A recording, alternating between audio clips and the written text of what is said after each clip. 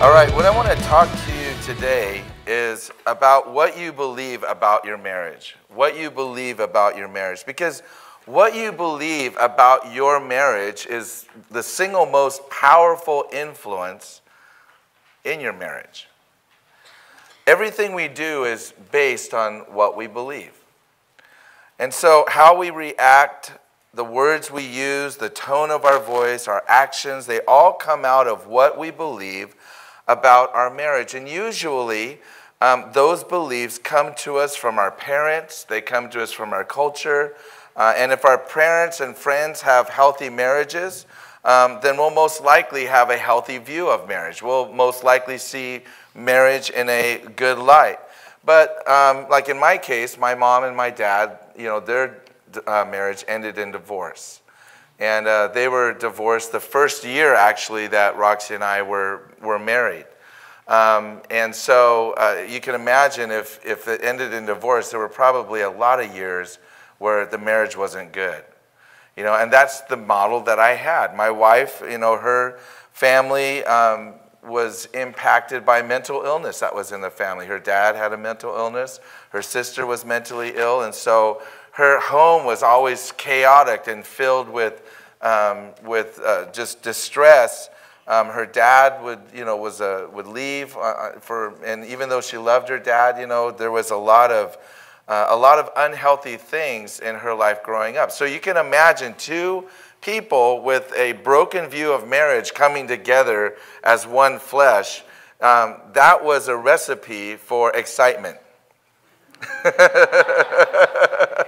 As I like to say, we never fight. We just have intense times of fellowship. And oftentimes those intense times of fellowship are heard by our neighbors, And so we both came from homes that were we didn't talk in our homes. Communication didn't happen. There was unhealthy communication when it did happen. And so those things have always been painful for us. They've been difficult for us. And so what Roxy and I learned is that the key to changing our marriage is that we had to change our minds about our marriage. We had to change our beliefs about marriage. And as we began to change our beliefs about marriage, our marriage began to change. And of course, the belief that we came to is to decide that we were going to base our marriage solely on the scriptures, solely on God's word. We were going to approach it from the biblical standpoint. And so by changing the core beliefs of my heart, I can experience victory over worry, judging others, irritations, lust, anger, complaining, and disharmony in my marriage that leads to ingratitude and unthankfulness that can creep into marriage. I love that definition that marriage, separation is just leaving room, allowing there to be room for something else to come in between. Proverbs 4:23 says, "Keep your heart with all diligence, for out of it are the issues of life." And out of Proverbs 23:7 it says, "For as a man thinks in his heart, so is he. Eat and drink, he says to you, but his heart is not with you." And so it's not just what you say, it's what you think. Because oftentimes what's in the heart could be different. The beliefs that are embedded in our hearts controls everything about you. And the reality is most of us aren't really aware of what we do and don't believe.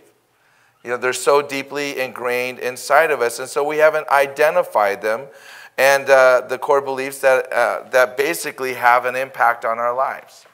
And so what I want to look at are 4 principles that are to govern our marriages that will change how you see your marriage, that will change what you believe about your marriage, and that will bring health and wholeness into your marriage. The Bible tells us that we don't have to conform to the unhealthy beliefs we've learned, but we can be transformed by the renewing of our mind.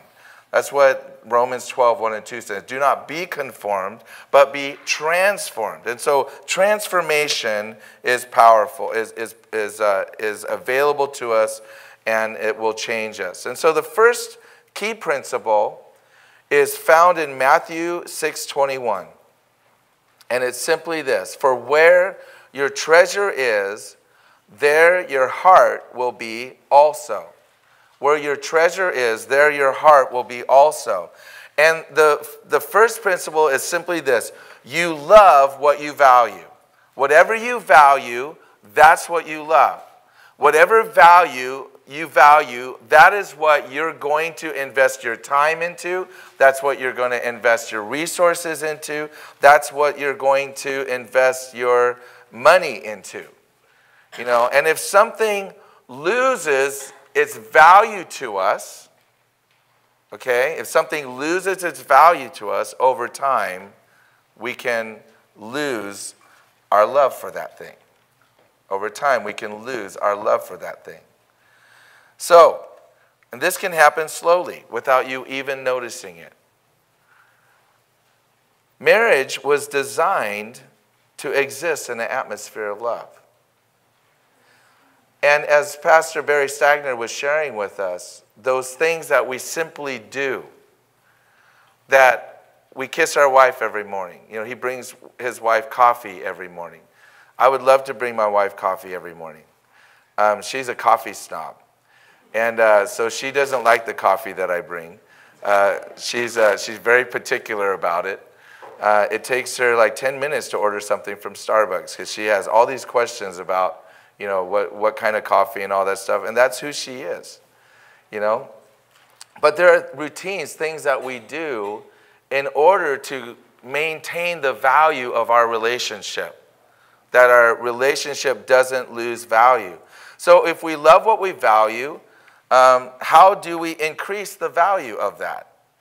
You know, one of the things that I often discover as I'm counseling couples is that at some point in time in their relationship, they stopped doing the things that show they valued that relationship. You know, and maybe it was as simple as opening a door. And maybe for you, that's a beginning spot. It may be you spent time together and now life has overwhelmed you and you don't spend time, you know, together anymore. And those things communicate that you don't value something. Well, here's the thing. You can change that today. You can change that today. And the primary way that we increase value, as John Miller said, is through gratitude.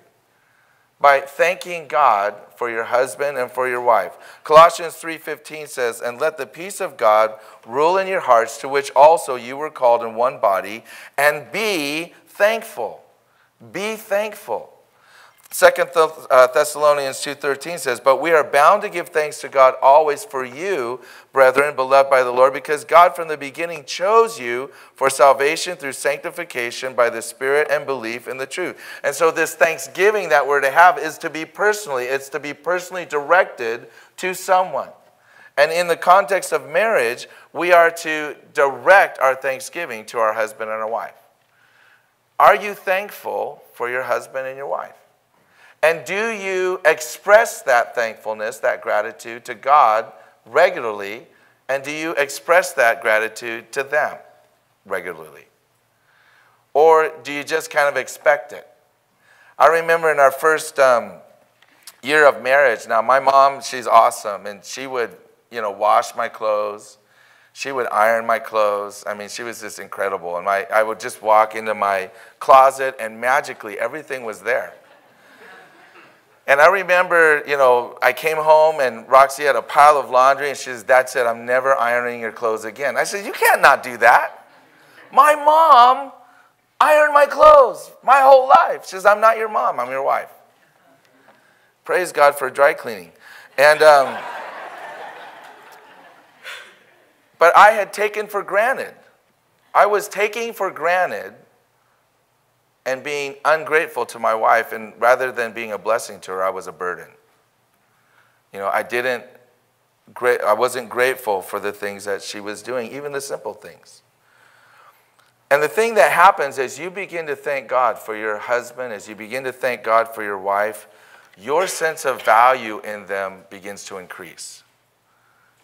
Your value of them increases. And when you express it to them personally, it increases even more.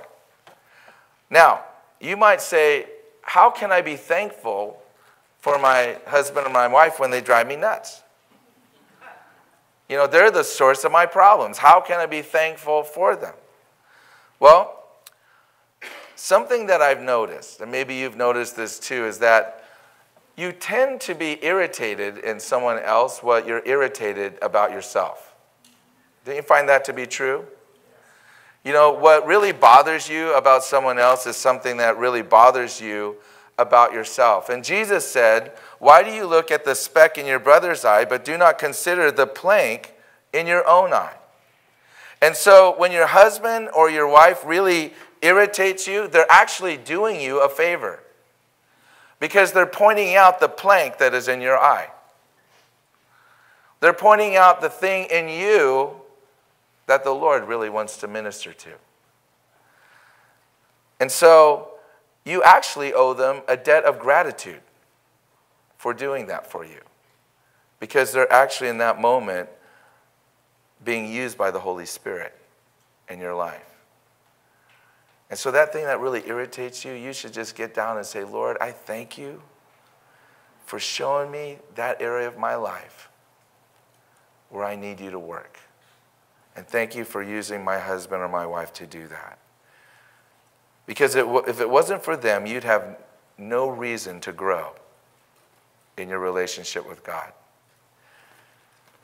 The second and more obvious thing from our text here that we can do to increase value is to spend more time, more energy, more money on your husband or your wife. And I'm not talking about in general, but just personally. You know, a lot of times guys think, hey, honey, I bought us a lawnmower. It's awesome. For you. I know how you like to mow the lawn, and I want to make it easier for you. You know, I used to buy my wife appliances, you know, for Christmas. It's like, look at this nice vacuum cleaner I got you, honey. It's like, that's like a slave sentence or something, you know? No, she wanted me to value her, not what I get out of her, not what she does for me. She wanted me to value her personally. You know, I love that illustration that Barry used. You know, like, do you know what your wife's favorite flowers are? You know, and the husband says, yes, it's Pillsbury, right? But that's how a lot of guys are. We really don't know because we haven't taken the time to find out what blesses our wives. Because we're not spending time. We're not spending money. We're not spending our resources on them. And that's something that I've, you know, adjusted in our marriage to let her know that I value her literally by taking what's important to me and sharing it with her or giving it to her. You know.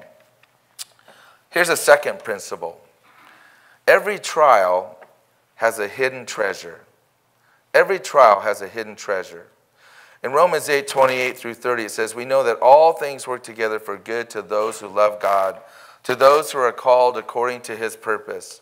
For whom he foreknew, he also predestined to be conformed to the image of his Son, that he might be the firstborn among many brethren. Moreover, whom he predestined, these he also called. Whom he called, these he also justified. And whom he justified, these he also glorified. There's a Christian author and speaker by the name of Barbara Johnson, and she used to say, pain is inevitable, but misery is optional. You know, Jesus said in this world, we're going to have tribulation, and this world is going to be difficult, but we're to be of good cheer because he has overcome the world. And so everything negative that has come my way, bad times, difficult relationship, hardships, pain, discomfort, disappointments, discouragements, irritations, and all other uncomfortable circumstances are really camouflages for great gifts. And those gifts are not easily seen. They need to be discovered. They need to be discovered. And one treasure we can uncover through all of these difficulties is a stronger, more Christ-like character. The ability to love our wives, the ability to care for our wives, to respect our husbands, even when it's difficult. That takes the power of Jesus Christ in a marriage. And we learn that through difficulty. My son is mentally ill, and in one of his hospitalizations, we went to visit him, and we found him inside, and he was just sharing Jesus with everyone. You know, he's sharing the Lord, he's praying for them, he's reading them Bible, he's quoting them scriptures, and he's just pouring into these people that you know, we would never, ever have the opportunity to do that with. And it was in a time when we're struggling, you know, God, how is this possible? Why is this us? And all the difficulty that goes along with this. And when my wife saw that, it was like the Holy Spirit spoke to her and said, you know, if this is what his purpose in life is to reach these people, and in order to reach him, he had to become one of them. Doesn't that sound familiar in Scripture? If that's what it took, then we're grateful. We're thankful. It was a game changer in our brain, in our thinking. James 1:2-4 says, "My brethren, count it all joy when you fall into various trials, knowing that the testing of your faith produces patience. But let patience have its perfect work, that you may be perfect and complete, lacking nothing." And so how do we discover this hidden treasure of the things that we're going through that we don't understand?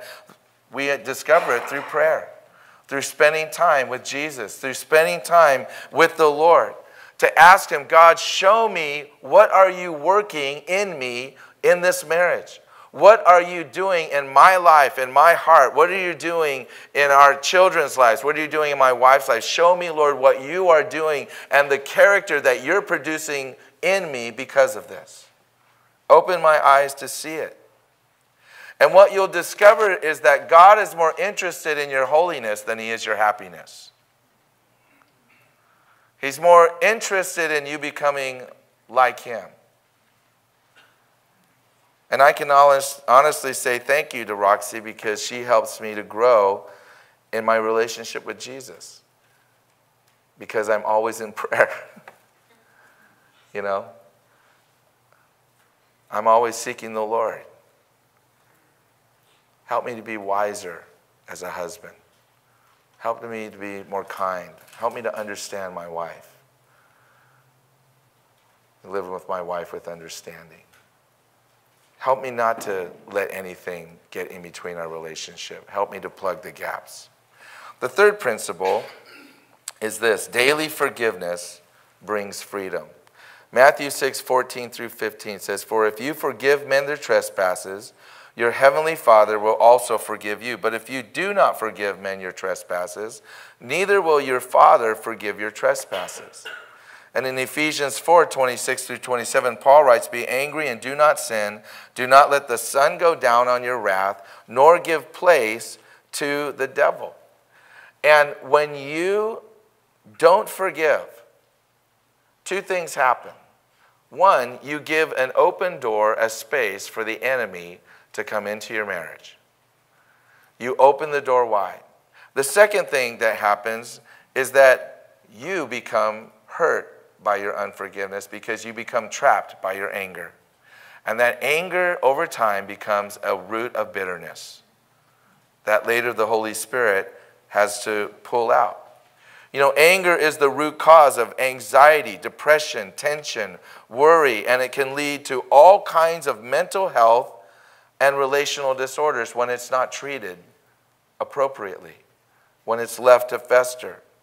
You know, anger is not necessarily bad. You know, the Bible says, be angry and don't sin. And so it's possible that, you know, you can have anger and not sin. And what I tell people is that anger is really a symptom of that we've been violated. There's something that we believe that has been a line that's been crossed, and that upsets us. You know, if you cross that line, anger rises in self-defense. You know, someone has stepped over the boundaries we place around ourselves to protect our rights, our property, our desires, our feelings, or whatever we value. And that sense of justice in me says, no one can treat me that way and get away with it. Right? That's what anger does. But the danger with anger, justified or not, is that it is corrosive in us. It's a deadly acid in our hearts. And when we don't deal with it appropriately and forgive, it leads us to become cynical, bitter, distrustful, uncaring about the feelings and well-beings of others. Anger destroys relationships, and destroyed relationships close us off from love.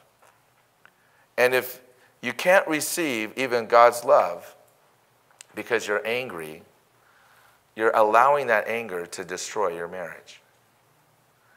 And so, guys, it's so important. Every day, at the end of the day, you need to clear your heart. At the end of the day, don't sleep on it. Deal with it. That means if you got to stay up till 1 or 2 in the morning talking about it, you stay up till 1 or 2 in the morning talking about it. You deal with it.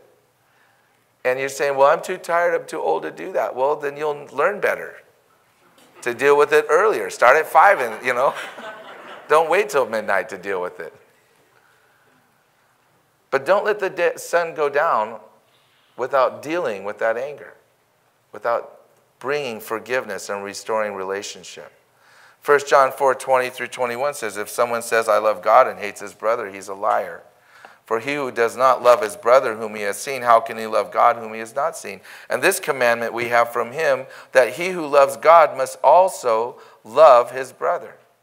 And so harboring anger over long periods of time will actually destroy all happiness and joy in your heart, because it is corrosive. And so if you're unhappy today in your marriage, if that's really where you're at, your first step to restoration is to forgive. That's your first step, to forgive. That is how we clean our hearts and get rid of anger. In Colossians 3:12-13, it says, therefore, as the elect of God, holy and beloved, put on tender mercies, kindness, humility, meekness, long-suffering, bearing with one another, and forgiving one another. And if anyone has a complaint against another, even as Christ forgave you, so you also must do. Forgiveness heals wounded hearts, both that of the forgiver and the forgiven. And forgiveness is the valve that releases bitterness and anger and resentment. And if your heart is closed and hardened because of something your husband or wife has done, then you need to forgive. You need to forgive. Now, how do you forgive? How do you forgive?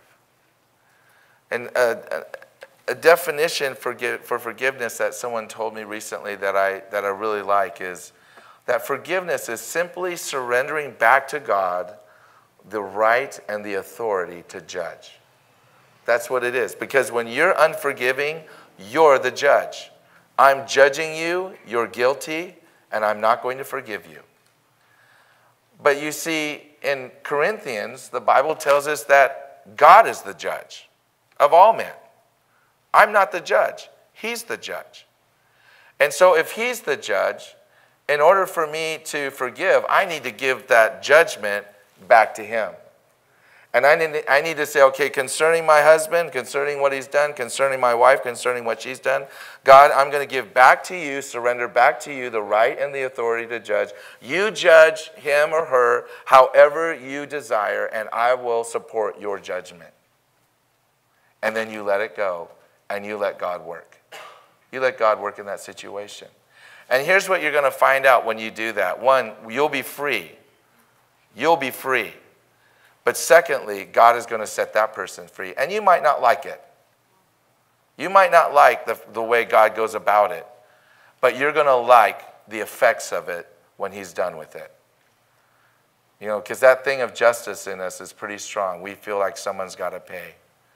But here's the thing. Someone did pay. Jesus paid on the cross. Not just for your sins, but the sins that were done against you. And he has forgiven everything. Earlier today in worship, I was just quieting my heart, and I just saw a picture of Jesus going through every role and coming up to different couples and just unlocking shackles and having those shackles fall off. And he told me two things. He said about the women, he said that there are women here that their hearts are resentful to their husbands for what they've done to them. God wants you to forgive.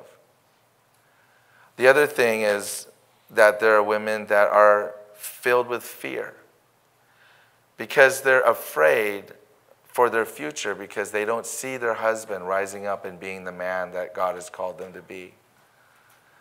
And the Lord says you need to release your husband into his hands. You need to let him do the work. You're not the Holy Spirit. The Holy Spirit is the Holy Spirit. And he showed me something about the men, that there are men here and you have not maintained your sexual integrity. And you need to surrender that to the Lord Jesus Christ and not bow to an idol. We don't worship a false God. We worship one God. And he showed me how as you begin to do that, as you begin to release your marriage to the Lord, that he is going to strengthen and restore and heal your marriage and give you a marriage that you never dreamed you could have. The fourth principle that kind of goes along with this is, my husband or wife does not cause my unhappiness. Let me read that again because I didn't hear amen. My husband or wife does not cause my unhappiness. Well, you don't have to say amen.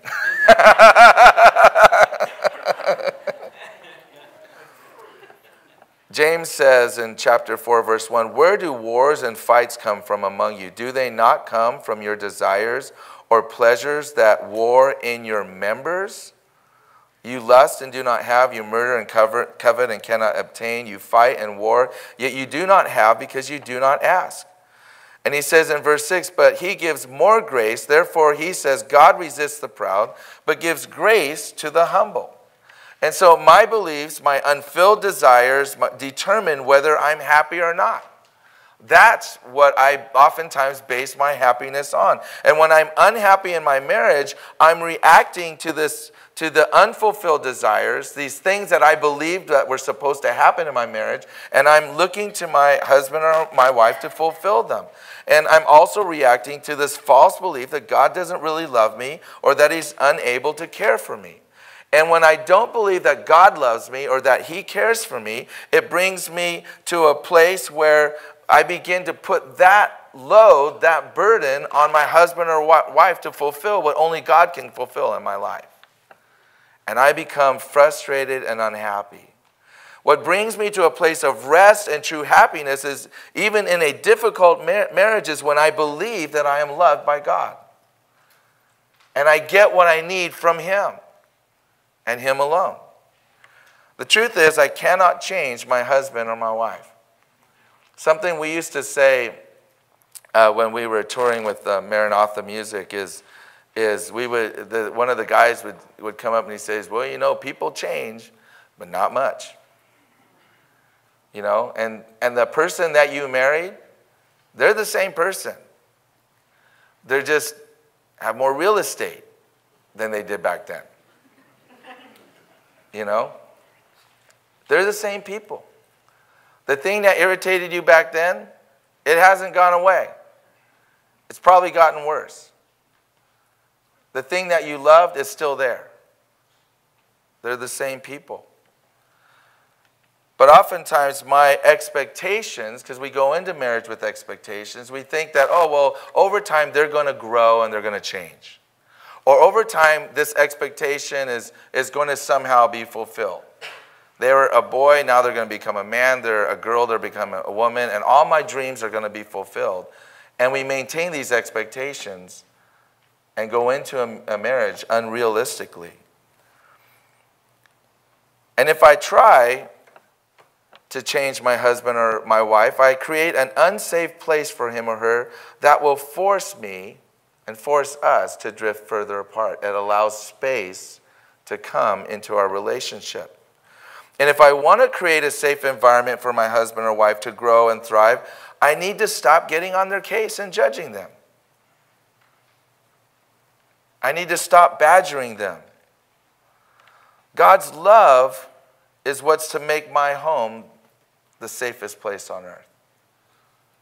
And if I build my home on God's love, it creates the perfect environment for growth. We were counseling a couple recently and really just unfolding these very principles for them. And so the wife wants total transparency. I want to know what you're doing and who you're doing it with. So the husband's like, okay, I'll do it. So calls up, what are you doing? I'm doing this. Who are you doing with? I'm doing with this person. Well, why are you doing that for? That's terrible. Don't do that ever again. So after 2 or 3 times of that, the husband started saying, well, I'm just going to McDonald's. He started lying. Why? Because he's doing what she asked her to do, but every time he does it, he gets yelled at. And so he says, it's easier for me just to lie and tell her I'm somewhere else than to go through all of that. And so we sat them down and we said, we need to create an environment built on the love of God. If you ask him to call you, don't yell at him for what he's doing. Now, he wasn't doing anything. I'm not talking about sinfulness, okay?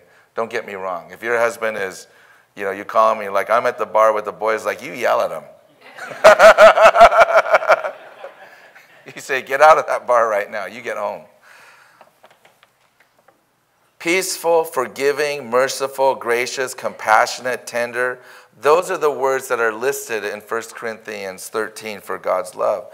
If I don't believe God is my main source of love and life, and that there is a hidden treasure in every trial, then I will put a tremendous burden on my husband or wife to be my source of love, my source of life, and my source of happiness.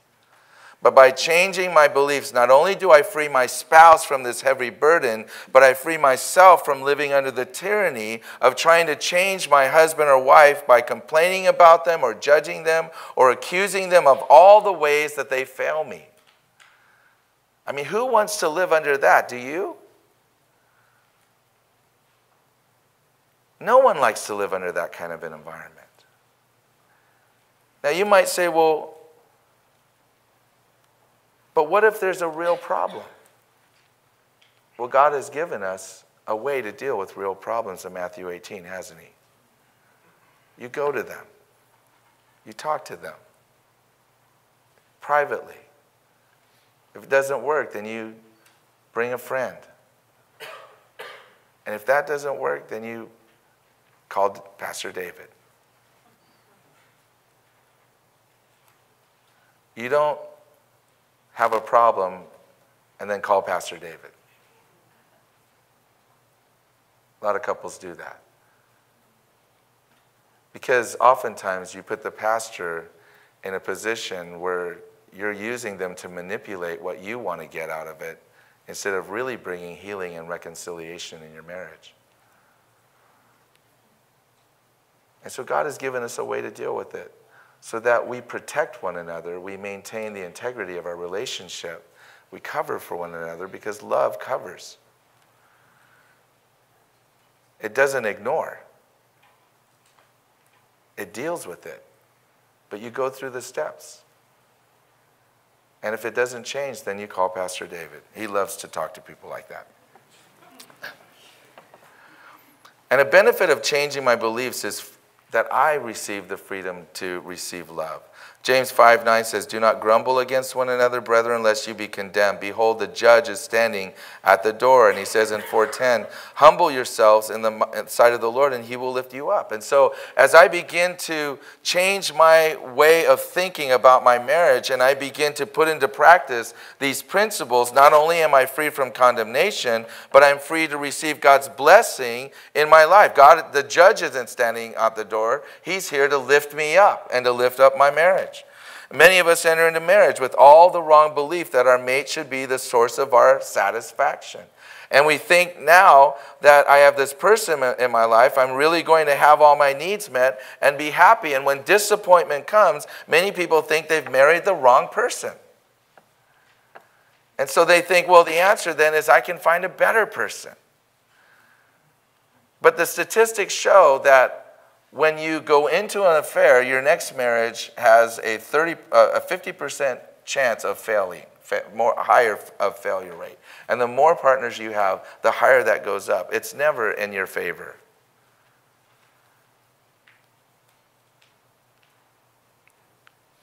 The problem is not the person you've married.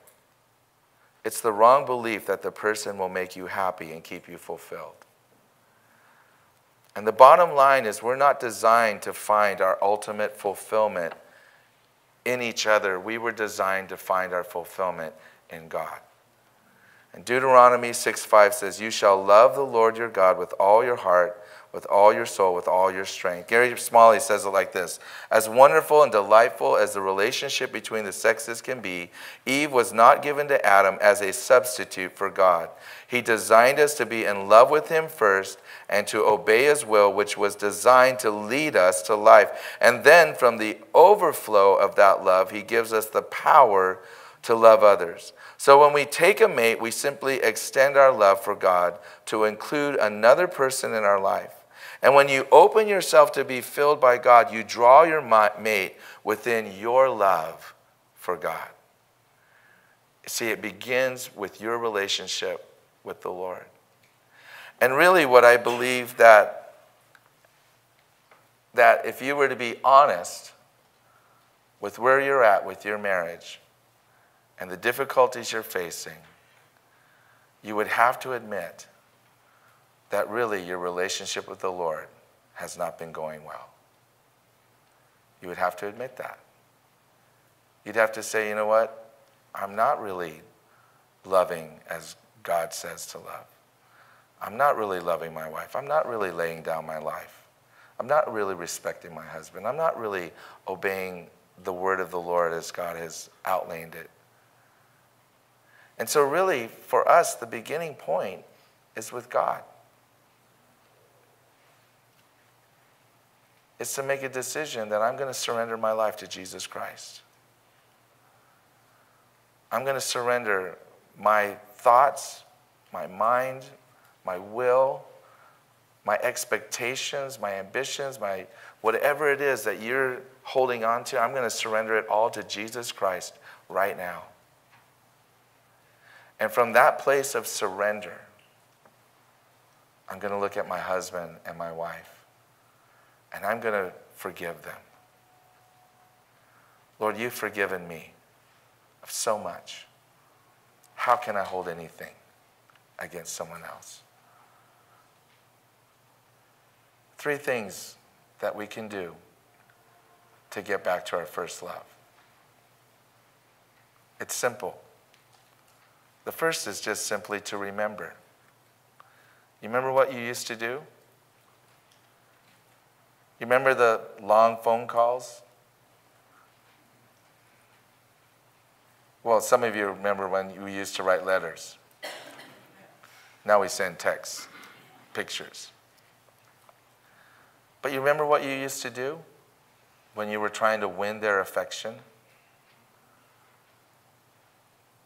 The second thing he says in Revelation is repent, which means to change your thinking. Stop thinking about your marriage the way you've been thinking about it. Think differently. Think biblically. This is a person I value. I'm going to treasure them. And then it says, go back and do the first things. Go back and do what you used to do. Go back and make time in your schedule. Let me tell you guys, if that means you're busy because of your business, take an early day. My business will suffer. I can't pay my bills. You know what? Let me tell you something. Your wife leaves, you won't be able to pay your bills either.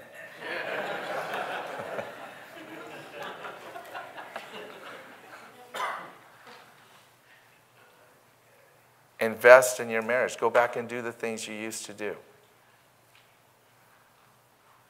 And watch God work a miracle. And you know what? You can do that even if your marriage is great. and it'll make even a more stronger, solid relationship.